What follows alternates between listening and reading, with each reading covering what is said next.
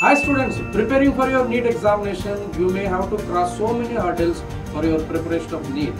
So one among them is a peer pressure in NEET preparation.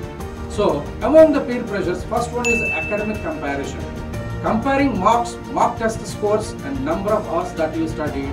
Pressure to match the exceed the friend's performance is one of the more peer pressure over here, and the coaching institute culture also makes an added over here. Competitive examination environments and popular coaching centers and constant reminders of other success can create a lot of stress.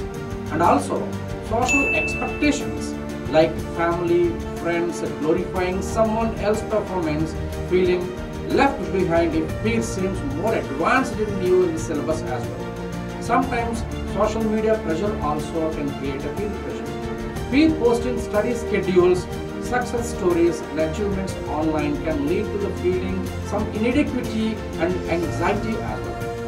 And we can take the positive as well as negative effects of the peer pressures. Let us talk about the positive effects of peer pressure if you take in the harnessed well, right? So healthy competition can motivate you to work harder.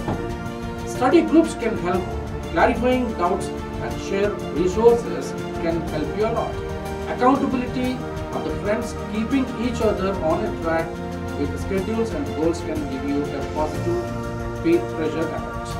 And some negative effects are also like mental health issues like anxiety, burnout and self-doubts. You are all mentally drained and unhealthy comparisons undermines the self-worth and the individual progress and the loss of individuality, trying to follow others' strategies even if they don't suit you. So these can be easily handled. How to handle your peer pressure effectively? So simple, logical and effective way I can give you suggestions like set your personal goals. Focus on your strengths, pace and plan. Avoid blindly copying other schedules and believe in yourself and limit toxic influences. Distance yourself from peers who constantly drag you and induce stress. And avoid social media during the peak preparation time if it distracts and demoralize you. And practice mindfulness and stress management techniques like meditation and journalizing and talking. A mentor can help you recognize when you are overwhelmed and take a necessary. And build a supportive circle. Surround yourself with very good peers who can encourage you but not compete with you, and compete with you constructively, not by destructively. And celebrate each others with small wins like weekend examination and kind of phase examination. Talk to someone like your faculty, parents, teachers and counselors. And finally, I just want to say NEET is a competitive examination, but it's not a race where everyone has to run with the same way.